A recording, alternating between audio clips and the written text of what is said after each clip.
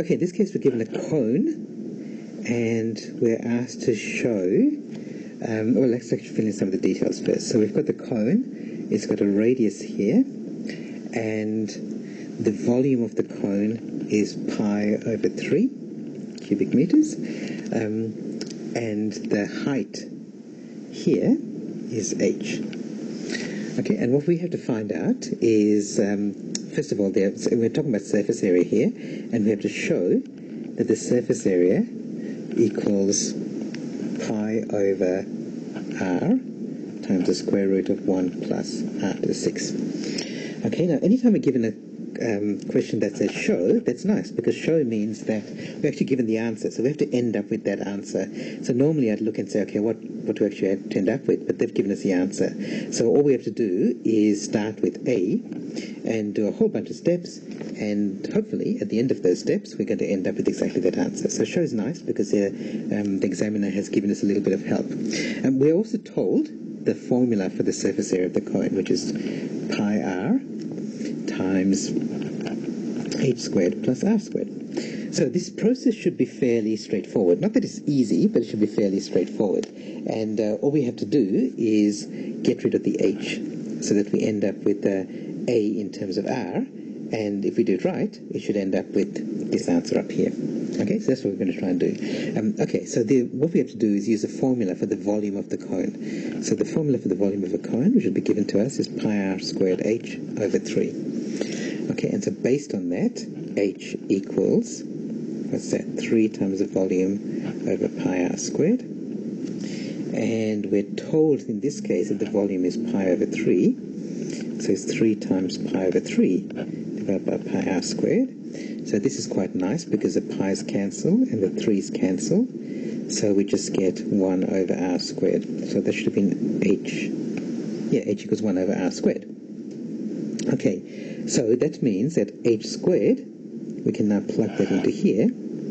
So we get the area equals pi r. Okay, let's do this carefully. 1 over r to the 4 now, because we've got h squared plus r squared.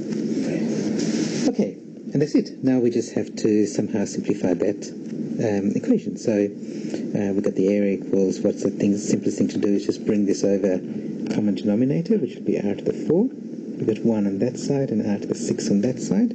That's nice. We can see that we're kind of, see, if you compare that with this, it's kind of getting close. Okay, so the square root of 1 over r to the 6 divided by square root of r to the 4. That becomes r squared. One of those r's cancel, so you get pi over r times 1 plus r to the 6. Ta-da! Okay, so that's what we're aiming for, and that's what we get. Okay, so that series of steps is all we need. Okay, now the thing with show is that even if you didn't get that, you can still use that information for the second part of the question. So the second part of the question says that you have to find r and h for minimum value of a. Okay, so now we know that the a is minimum when dA dr equals 0. Okay, so now all we've got to do is differentiate this. So dA dr equals, alright, okay, so let's do it this way first. A equals, let's go back to here and just bring everything to the top and get rid of the square root sign. So pi r to the minus 1 times 1 plus r to the 6 to the half. That looks right. So therefore dA dr. Okay, so we have to use the product rule and the chain rule. And the pi is just a constant at the front. So product rule, differentiate that one first. So minus r to the minus 2 times the first, times the second, plus, leave the first one as it is, times the derivative of the second. So we bring the half to the front, 1 plus r to the 6, to get minus a half here, subtract 1 from that, and then use the chain rule to differentiate the r to the 6, you get 6r to the 5. Okay, so it looks like a pretty ugly mess, but let's see what we can do. And the first thing we can do is obviously the half and the 6 multiply together to give it 3. And the r to the 1 and the minus 1 and the r to the 5 are going to give us an r to the 4. Does that look right? Okay, that's not too bad.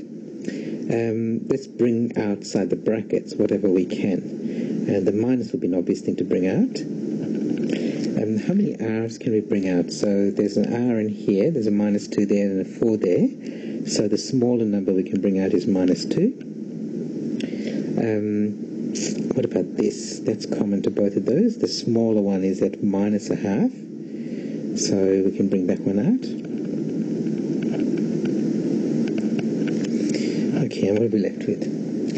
Okay, so in this side, the minus disappears, the r to the minus 2 disappears, and the 1 plus r to the 6 just becomes 1 plus r to the 6, because we brought out minus a half, so combine with that half and you get just 1 plus r to the 6.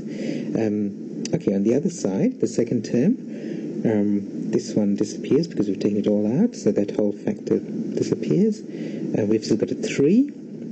And we've got an r to the 4 here, and we take out minus 2, so that leaves r to the 6. And we took out the minus, so that should be minus. Okay, so actually, despite the messy look of it, it's actually not too bad. So we get minus pi, the r to the minus 2 goes down the bottom, the minus a half also goes down the bottom, times, what have we left with? 1 take 2, r to the 6. Okay, and remember, we want to set that to 0 now. Now, this left-hand factor can't be 0 at all, because there's nothing that will make this 0, because you can't even make the bottom 0, because that's undefined. So the only thing you can have is this has to be equal to 0. Okay, so we get 1 take 2 to the power of r to the 6 equals 0.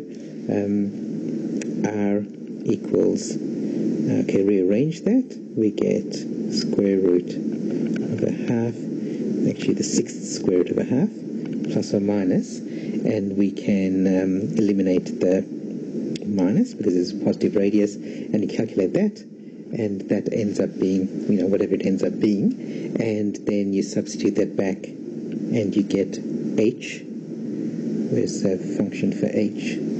We have got h equals 1 over r squared, so we can substitute that back and get the value for h as well.